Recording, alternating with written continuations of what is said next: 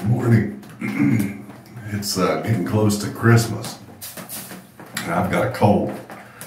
What I think's a cold. I have cold symptoms, I'll put it that way. And one of the things that I like to do when I have cold symptoms, like a stuffy nose, achy muscles, things like that, is take a sauna. And it seems to help. Now, I'm no expert on health or anything like that, obviously.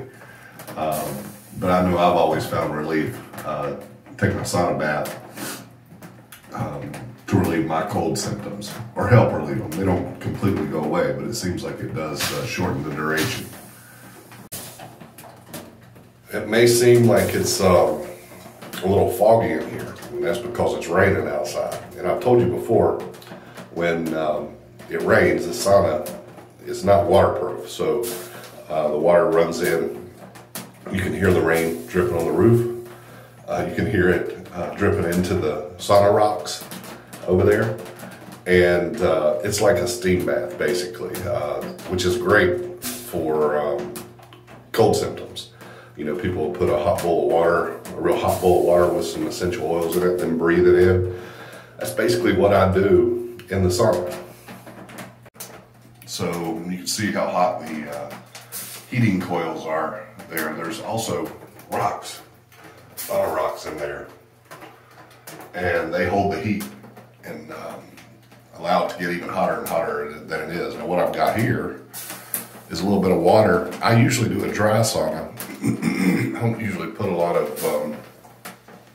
water on the sauna rocks, even though that's perfectly normal for people to do that. I just kind of like a dry sauna better than a wet sauna. So, but I put a little, you can kind of see it floating in there. I put a little peppermint oil and some lavender oil on the, in the water. You can see the steam down there at the bottom. But I'm gonna pour that, or some of this, in there. And that peppermint will diffuse into the air, just like a diffuser would. While I'm in here healing, if you all wouldn't mind subscribing to my channel, that would make me feel even better. Thank you.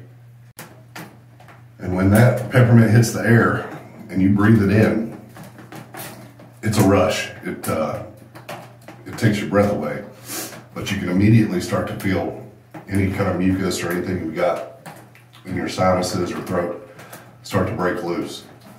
I love doing this, and then when I get out, I'll jump in the pool. The pool's probably about 48 degrees right now, and that will also have the same effect. It will basically clear your head and sinuses.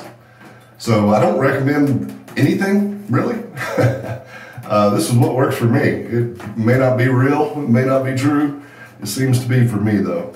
And if you have a cold or any kind of cold symptoms, I would not go to a public sauna and use that. You're going to get somebody sick. So luckily I have one. Nobody else is going to use this. So, you know, I'm safe to do it. But I hope you all have enjoyed this video. Let me show you how hot it is. There are two vents underneath the sauna heater there. And you can see the outside cool, moist air rolling into the 200-degree sauna air. And it basically makes a cloud. That's pretty cool. So we're running about 200 degrees with 100% humidity right now because of the rain. So this is what I do when I get a cold or cold symptoms. Hope you all enjoyed it, and I will see you on the next video.